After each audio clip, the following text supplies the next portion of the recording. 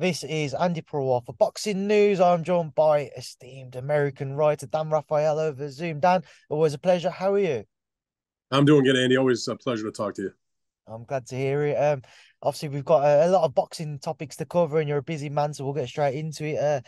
The first one I'm interested to get your thoughts on is obviously this weekend we see the KSI and Tommy Fury fight, and obviously it's divided opinion. I think it's safe to say that the boxing fraternity, as it were, are not necessarily on board with it, but it's certainly gained a lot of eyes, a lot of coverage this week. What's been your thoughts on everything to do with KSI Fury, the way that both men and the teams and the entire event has been handled, and yeah, just your take on everything?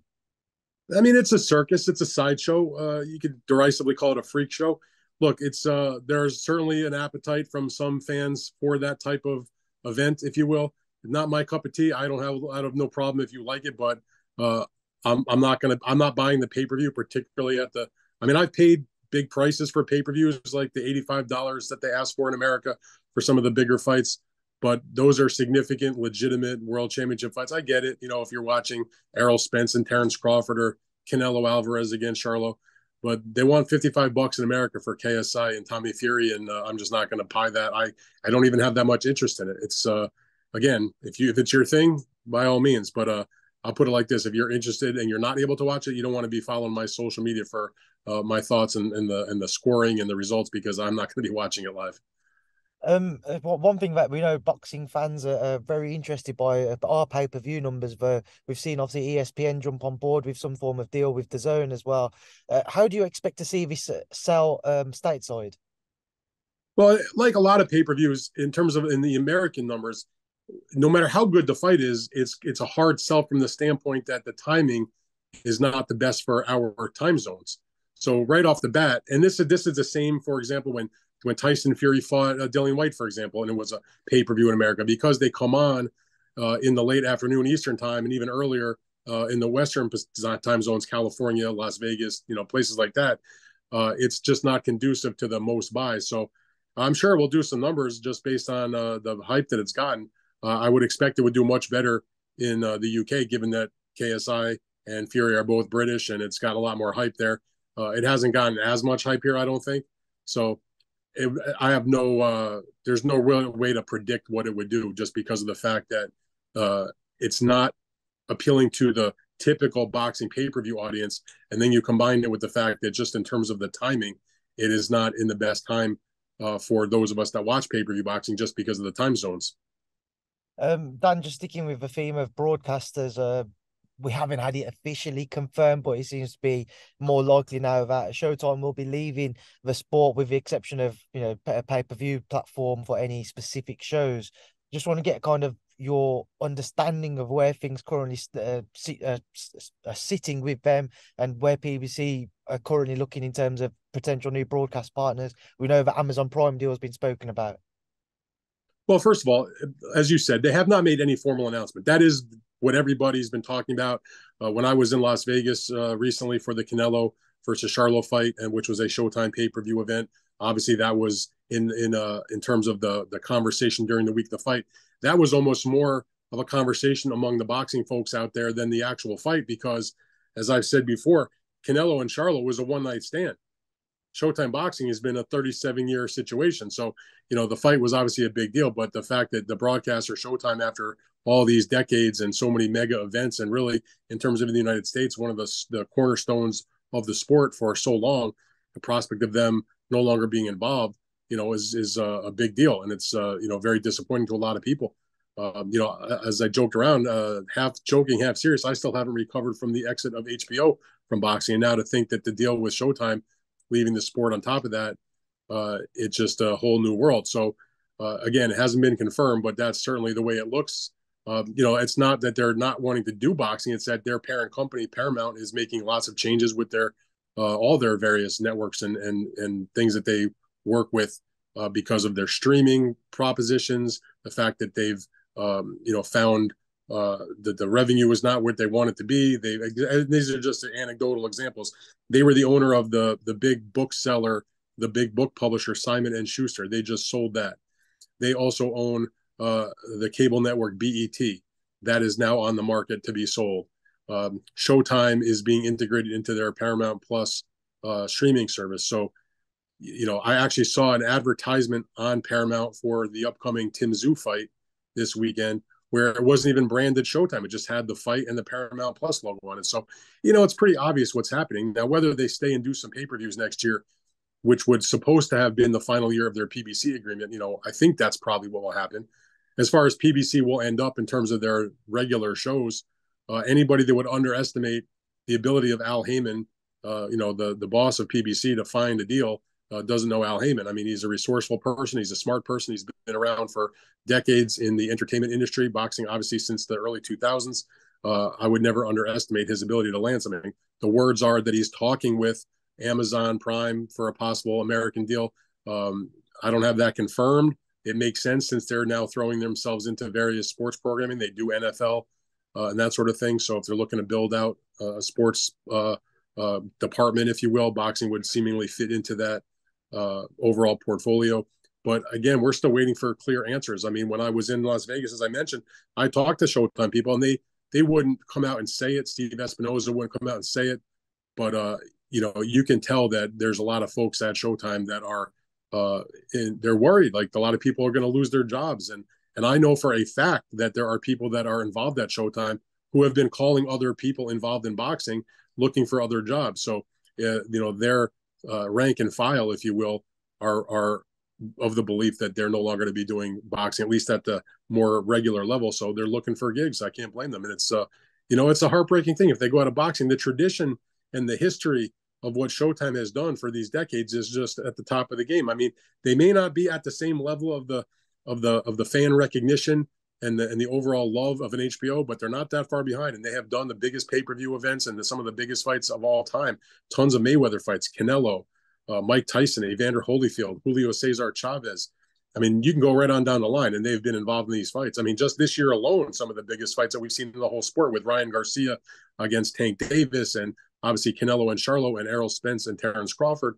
They're doing this David Benavidez Andrade fight. They did Benavidez Caleb Plant. They've just had, and that's just this year, they've had a monstrous history in the sport. And if that goes away, it's a sad day. And I'm not sure I'm going to recover. Like, I still haven't recovered from HBO's exit. I don't think you'll be the only one who'll be struggling with that one, Dan. Just sticking with kind of where PBC may go if it is confirmed to be true with Showtime's exit. Do you think there's any possibility, or have you heard any noises of them having any form of conversations with DAZN? Obviously, they've started to build their platform more and more over recent years. We've already got American partners with Golden Boy, Matchroom USA. Do you think that could be a possibility, but do you think that's a bit out of reach? I mean, I guess you never say never. I have not heard that, but DAZN has worked with, as you mentioned, they have deals with Matchroom and with Golden Boy, and they have been picking up some shows here and there from some other promoters more regularly from Europe, and some of the promoters here that are sort of one-offs. Like, they're doing a couple of shows with DeBella Entertainment, for example, Lou DeBella's company. Not big shows, but like his, he runs a good club show in New York on a regular basis that they're doing, like with the Jamel Herring return fight coming up. They've done one before that. But if you're gonna throw in with PBC, I think they're gonna have to be more than a one-off. But I mean, I guess it's a possibility. I mean, but I have not heard that, so I would kind of be slightly surprising. But it depends on what they would offer and what Al's interested to offer them, and what he would expect back in return. I mean, on that PBC front, there's a lot of talk about what's going to be next for kind of Gervonta Davis and Tank, and on terms of bringing Showtime into it. Tank and Pitbull Cruz, is there truth to that? Will we be seeing that early next year? Well, that's the fight that has sort of been sitting out there for a while, where I've always suspected that was going to be the rematch, that it made a lot of sense for a lot of different reasons when Tank has his next fight, probably early next year. I thought maybe at one point that maybe it would be the end of this year. I mean, obviously he did a short term, in jail, but he has had 2 fights this year. So it's not going to be this year, obviously. Look, Pitbull Cruz was in a position where he could have fought against Shakur Stevenson for the vacant WBC lightweight title. That was turned down. You don't just turn that down just to turn it down. I'm sure that they did so knowing that there is the prospect of this fight with him and Davis. And look, the first time they fought, it was a fight that was number one. It was a good fight. It did pretty good business. A lot of people thought that Pitbull Cruz deserved the victory, and so it wouldn't surprise me whatsoever if that's the rematch. Now, whether Showtime does it or some other entity does it, that still remains to be seen. Whether he even gets the fight, a lot of this is just speculation at the moment. But I have heard from people around it that the likely scenario is that in the early part of next year, when Tank does return, it will be a rematch against Pitbull Cruz. Obviously, they can change their mind at any moment. That's typically what PBC has done. They make their decisions, and things can change on a whim, frankly. One of the men that Tank defeated this year, and Ryan Garcia, has been those reports started to surface about a potential fight with Teofimo Lopez next year. Can you give me any further details as to what you know about how those conversations between Bob Arum and Oscar De La Hoya went?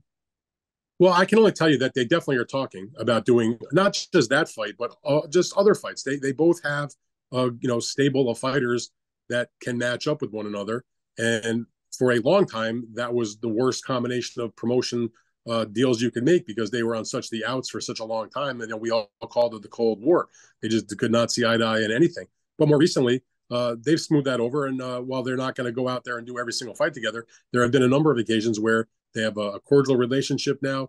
They've done plenty of matchups where it's maybe mandatory fights. There's been some fights where Top Rank has sent guys to fight on their show and vice versa. For example, coming up later in October, you have Alexis Rocha, the welterweight, is going to fight Giovanni Santillana in the DAZN main event that Golden Boy is putting on. Santillana is with Top Rank. There was no purse bid.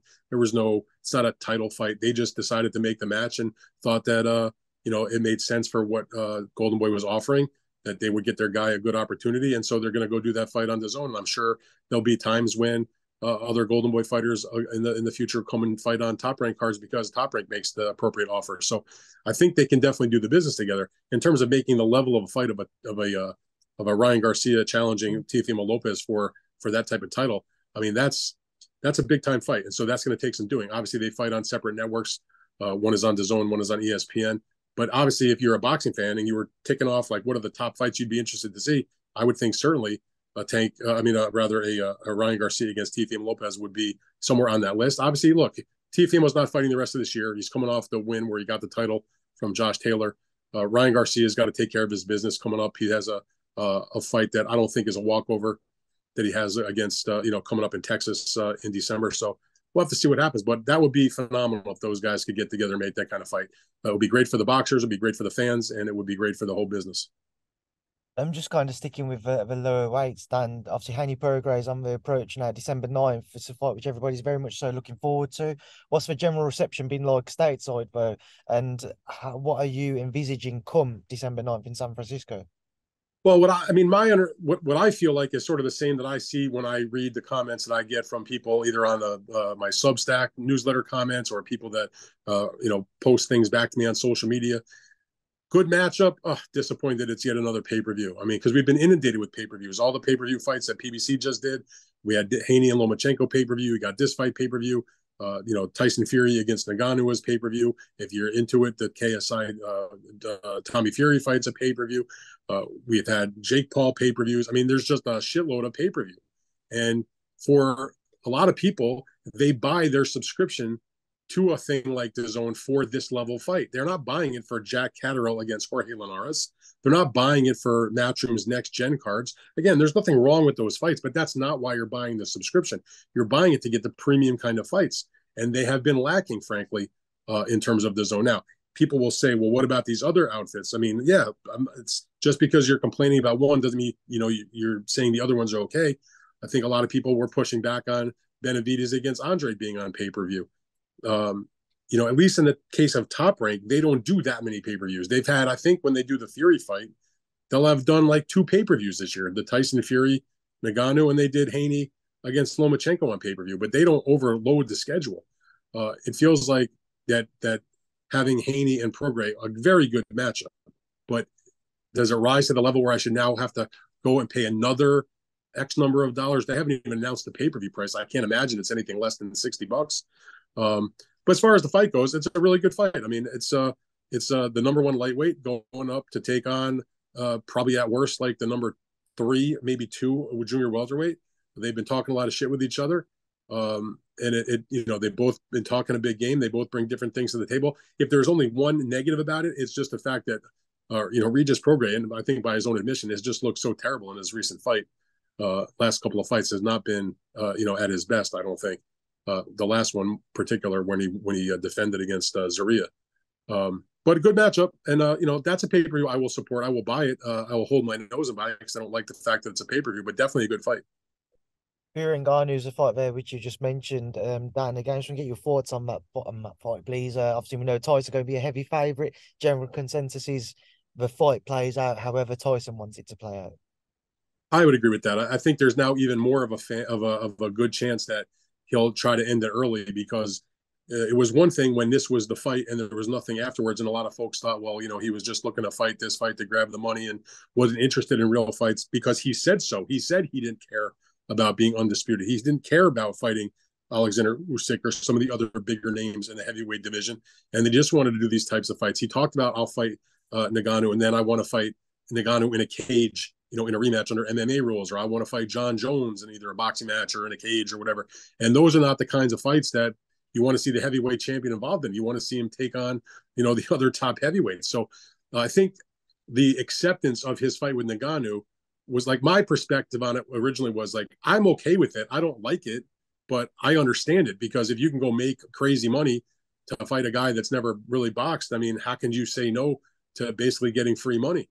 And an event that people will be interested in.